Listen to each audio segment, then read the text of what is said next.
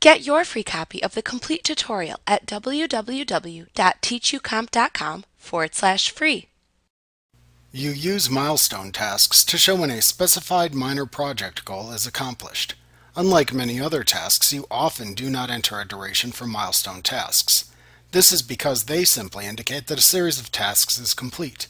However, you can set any task in a project task list as a milestone task. If the task has a specified duration, the entire duration is not drawn in the bar chart at the right side of the Gantt chart view. Only the last day of the duration appears.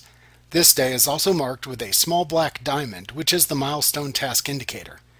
You can mark any task as a milestone task by using the Task Information dialog box to enter or edit the desired milestone task.